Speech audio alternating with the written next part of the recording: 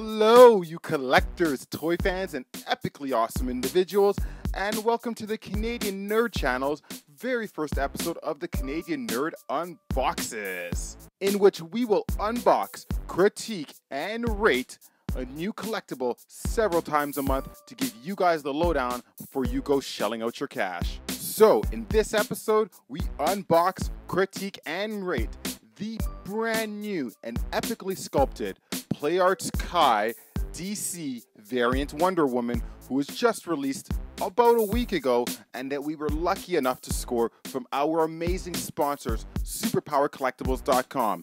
And in case that you are looking for one of those as well, or anything else from the new DC PlayArt's Kai line, then make sure to check out superpowercollectibles.com as they stock every single one of them.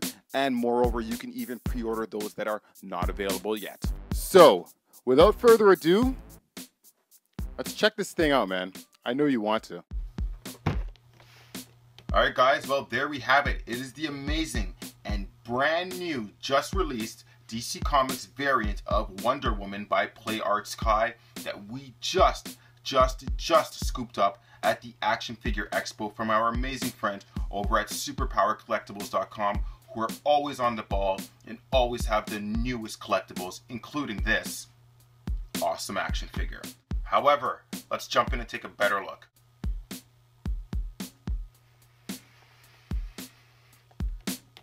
So as you can see, up top we've got the DC Comics insignia, after which we've got DC Comics variant PlayArt's action figure Kai, number 2 Wonder Woman, and the cover is also adorned with this awesome sketch of Wonder Woman in her newer post-crisis appearance, or post-crisis armor rather, which is a lightweight and more stylish redesign of Wonder Woman's armor.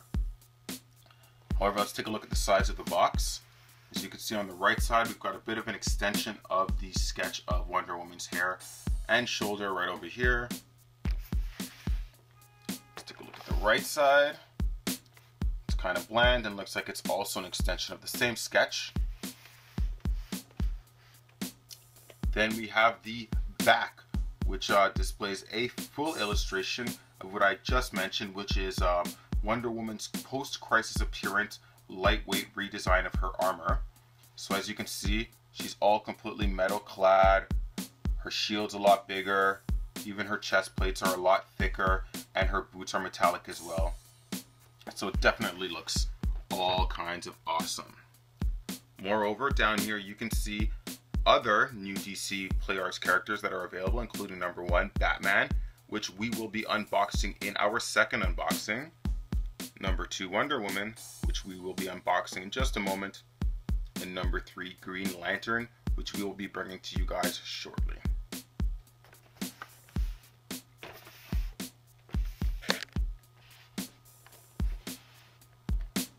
But now, let's open up the Velcro window and see what's inside.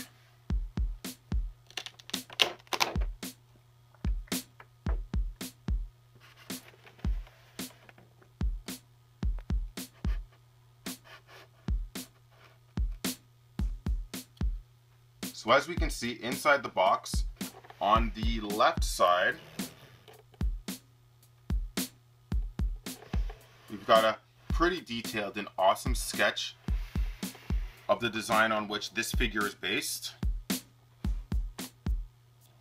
along with a bit of an explanation about the design and the team who designed this figure. Inside, and getting to the meat of it, we have none other than Wonder Woman, which is a pretty awesome sculpt. She's got a pretty cute face. Her breasts seem a little larger than they do on previous figures, but I'm not complaining.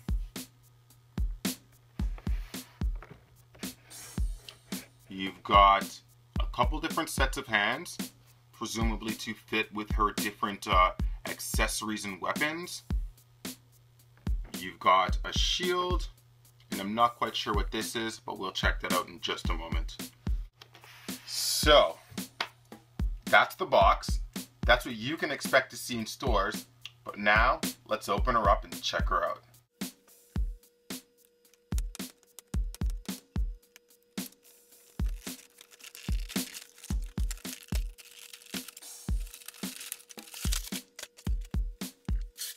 Okay, and there we go, right out of the box. Look at how beautiful that is. I know. You want to see without the plastic, don't you? Alright, let's do it.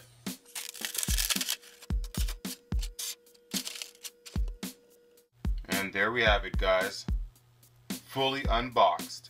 The brand new DC Comics variant play arts Kai Wonder Woman.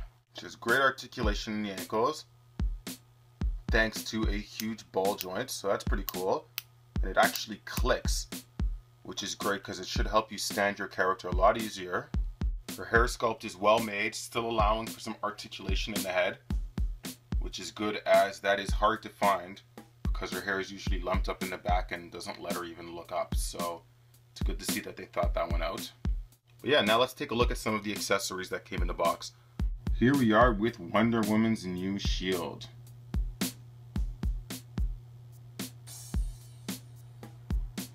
a little bit different than her previous shield, which is gold, has some white, red, and blue on it, sort of the US colors.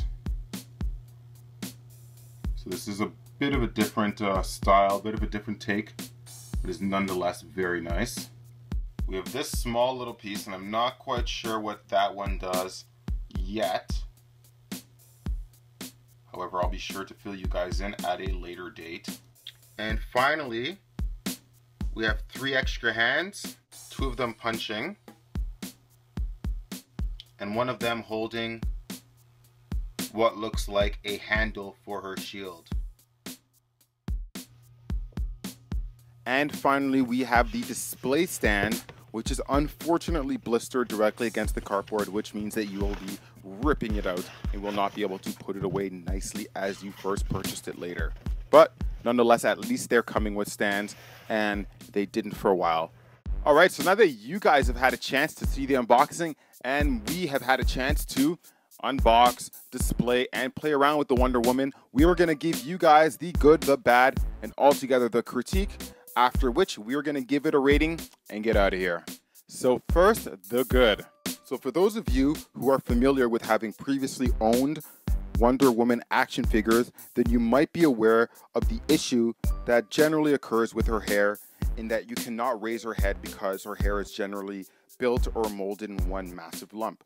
So I'm very, very happy to see that's resolved. She has full head movement, as you can see, and it is altogether just a better articulated piece. Additionally, the sculpting and paint jobs are amazing. As you can see on the legs, you even have definition of the different muscles, different variations in skin tones, and they really went all out to make this thing stand out and be above and beyond, I guess, all of the other Wonder Woman figures currently available. Another pro is Wonder Woman's face, and for those of you who have owned Wonder Woman characters, then you know that they vary quite largely from some really, really nice ones to some really, really ugly ones. However, at the end of the day, they're generally not done very well at all. You have some red lipstick and, as I previously mentioned, a big chunk of molded hair. However, in this case, as you can see, the lips are well painted. You've got different colors in her pupils, different shades and highlights in her hair, and they really, really went above and beyond to bring this character to life. So all in all, it is a beautiful sculpt and very, very well done. And now for our only 2 cons on the Wonder Woman variant. And the first con is her shoulders. If you look closely, there is a lot of articulation, which is great to see. They've gone above and beyond to make sure that we can put her in any pose that we want. However, with that being said, it really, really left her shoulders bare and exposed, and it practically looks incomplete. I don't really want to say that it looks bad because it really doesn't. She's got naked shoulders. It's probably a bit harder to disguise. However, I feel like it leaves a little bit to be desired. Another con of this figure would be the assembly required with the display stand.